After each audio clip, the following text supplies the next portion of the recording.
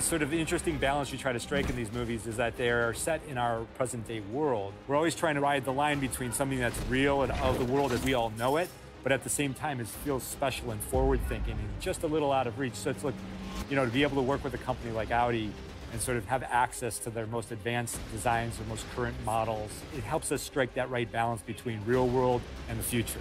Ready, and action!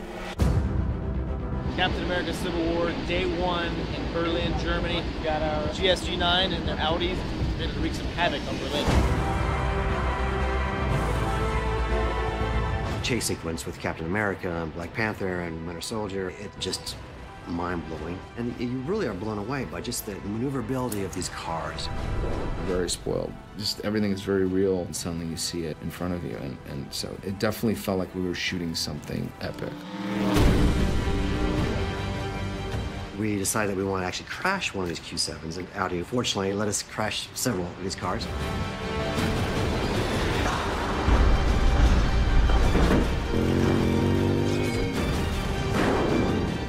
It's all practical, it's all real. With shots like this, it just brings the audience into the film like, oh my God, that car is turning over right behind Captain America.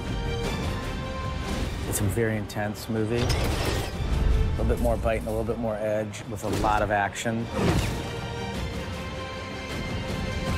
It's great seeing everyone suited up and knowing that we're tackling a story that a lot of fans want to see. You know what's about to happen. Do you really want to punch your way out of this?